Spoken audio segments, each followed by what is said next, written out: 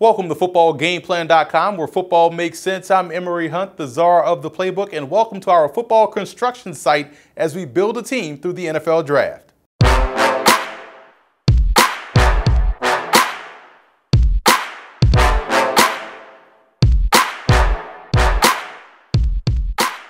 You always hear others say that this particular draft is weak, or wait until next year to take this particular position, or the NFL draft is an inexact science, but we at Football Game Plan believe that all three of those statements are huge myths, and we're here to show you why as we go through 7 rounds of the NFL draft and pick players to make each NFL team better. But before we get started, let's take a look at the mock draft rules. You have to remember that the selections that you see in this mock draft will be based off of Football Game Plan Scouting player rankings, which you can find on our website at youtube.com/footballgameplan or footballgameplan.com/FBGP scouting. They're also based off what I would do as the general manager, not what I think they'll do, not what they have done or what they will do, but what I would do if I were the GM, and also what I believe are the team needs. So not what other people may think the team needs are. If I think they need a quarterback, then I'm gonna take a quarterback. That's how it's going to go for this mock draft. So it's time to put on my GM hat and let's get started in building up the NFL.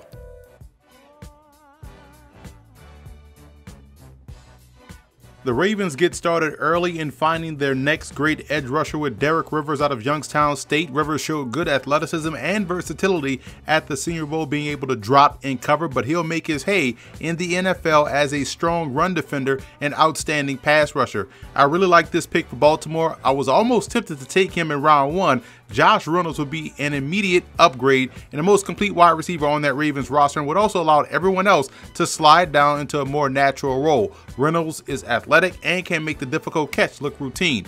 Baltimore has 2 picks in the 3rd round, so I went with defense with the first one. Cornerback Howard Wilson out of Houston is an outstanding prospect. He has solid all-around game and has that mentality that the Ravens look for in their corners. Zay Jones out of East Carolina has a strong set of hands and was one of the more dependable wideouts in college football throughout his career. It's obvious that I think the Ravens need an infusion of talent at the receiver position, and they land 2 good ones in this mock draft. Now, the loss of Kyle Juszczyk in free agency opens the door for another valuable and versatile option at fullback. That's why Sam Rogers out of Virginia Tech makes so much sense. He gives you everything that Juszczyk did, plus a little bit more, with his ability to run the football as a single back. Nico Saragusa helps provide depth up front. He's coming from a power rushing offense at San Diego State and will fit perfectly along that Ravens offensive line. And finally, Guy Stallworth is a heck of a safety prospect out of Grambling. He's a strong safety that has the ability to cover and also has above average ball skills for the position.